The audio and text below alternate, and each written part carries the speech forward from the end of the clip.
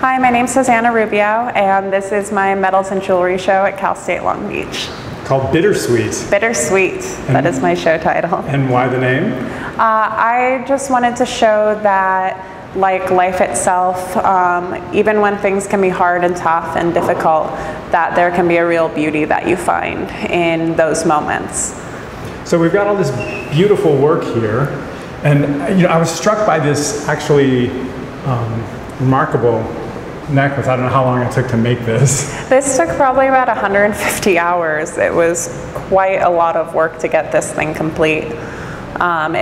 Each one has about 75 drill holes. Wow. And each one's been hands-on and then riveted to a plate behind it, and there's about another 120 rivets holding it all together.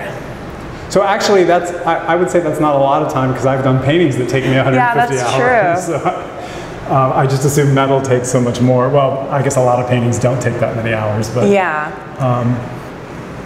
So what struck me is you've put the show up the way a metal show often is, that you've made this work and you put it on these forms, but I thought it was interesting that it's this kind of like white plaster lifeless form, and that this metal is so sort of alive, and what would it be like against flesh? Yeah. So have you worn this? Did you? I have worn it. It has a lot of weight to it. There's an awful lot of metal there, but it's... So you really feel yourself wearing it? Yeah, you can feel it, and that's what this piece really was about for me, was looking at kind of the way the world can weigh us down and trying to find some quiet, peaceful moments within that time. Well, I mean, it's funny, whether it's the late Steve Jobs with his black turtlenecks, or Mark Zuckerberg with his hoodies, for probably since the baby boomers, we've been almost entirely about comfort above all else. But that's not the only idea in fashion and apparel and ornamentation. It's true. And sometimes maybe even something that's stiff can give you a bodily sense of presence that the super comfortable clothes don't. It's true. I feel like when you have a lot of comfort, you can almost forget yourself, whereas a lot of the art that I do is about making you distinctly physically aware of your own body.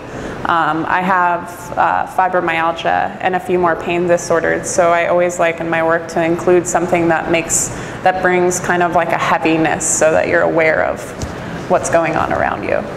So this isn't, speaking of t-shirts and hoodies, this isn't something that you would wear very casually. You'd have to go somewhere pretty special. I think it's a pretty big statement piece. I don't think it's a casual, everyday necklace.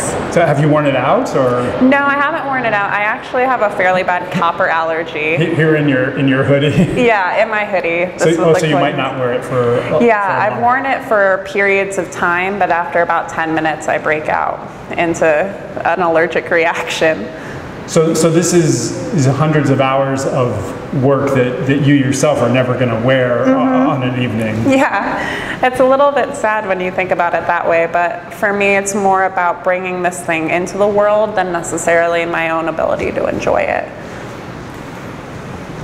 And maybe it'll find its way onto somebody's body. It's true. Someone who's not as allergic as I am can enjoy it a bit more. So you've got these wasp nests over here, which are really interesting, I guess, well, probably for lots of reasons, but the two sort of that come to my mind are one, because I always have wasps' nests, under the eaves of my house.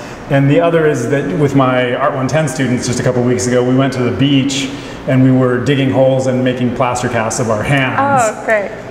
So this is a sort of a related but a little bit finer process than what we did. Yeah. So so this is a wasp nest you picked off the eve of your house? Yeah, I took it down. I dipped it in wood glue so it would have a little bit more resistance, and then I made a mold of it and casted the wax.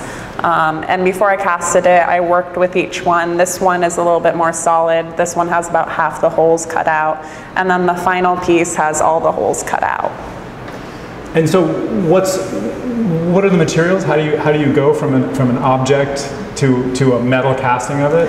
What you do is, first I started with the wasp nest, and then I took a material that's used to make earbuds. So you combine the two materials, it's malleable for about a minute, and then you mold it over the object that you want to eventually cast in metal, and it creates a hollow shell that you can pour wax into.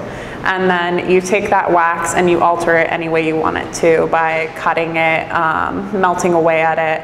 And then from there on, you put it in investment, which creates another hollow shell that your molten metal will be shot into with a centrifugal caster. So it's a couple of reversals. Yeah, you go back and forth from having a positive and negative over and over. So it's kind of an interesting way the shape changes as you go along. And ultimately you can get from anything, whether it's a plastic soldier or a paper thin wasp nest, to this cast piece of metal. Yeah. Again, more, can you wear these or? These ones I can wear because I'm not as allergic to brass. The honeycomb shape itself is bronze, and I'm not as allergic to that either. And also they're much lower down, so it's not typically against my bare skin. That's when I have the worst problem. And then we have some wasps. Are they wasps in amber? They're bees, actually. Okay. I have an apple tree right next to my car, and the pesticides that they use kill the bees. And so after they die, I go through and collect them and save them. And this was just my way of kind of paying tribute to it. And so that's a resin that you've put? Mm-hmm. Yeah, it's epoxy resin. Analogy of amber, I suppose. Yes. Yeah, I couldn't get my hands on real insects in amber, so I had to make do. And anything, so what's happening over with your bug? Over here, this wall was about you and your relationship to other people. Okay. So with this piece, it was the idea of taking a jewelry box for keeping things safe, and my take on that was to make kind of a sort of creature that when you pick it up, it would make it very uncomfortable for you to keep handling it. These spikes on the bottom are very sharp. And so it was my idea of protecting yourself from the outside world to kind of keep the things that are precious to you safe. And so that's why I put my wedding rings in there. They're not my wedding rings, but they're a stand-in for them. And this throat plate for me was about when I have a lot of relatives who say a lot of really horrible, offensive things. And for me, it was about that idea of bottling up those things that you can't say, and the physical discomfort that kind of having to keep things inside and bottle them up, and the way that would feel. So when you actually wear this, it's very, very tight, and it starts pressing on your carotid artery. Wow. And so it gives you that kind of feeling of like penned-in anxiety. You know, I have a large family, and as the family has evolved over the years and the values have changed, sometimes the gatherings can be stressful, and it's kind of funny because it's this group of people that you've known, longer than anyone else you've known in your life, and you don't really want to start a big screaming match over, my ideology versus your ideology. Yeah. But it's also kind of weird to avoid that. Do you go into superficial conversations? So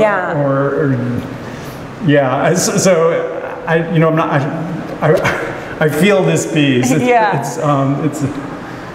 feel it's a feeling that a lot of people can relate to because they're your family. You don't want to start a war over small issues, but with everyone having such different things that are important to them or different things that they believe in, it's hard to not kind of stand up for the things you want to believe them while at the same time understanding that's not worth the argument. It's not, you're not going to change their mind. You're not going to change anything about that situation. So. Beautiful. Hosanna Rubio, congratulations. Yes, thank you. Thanks so much.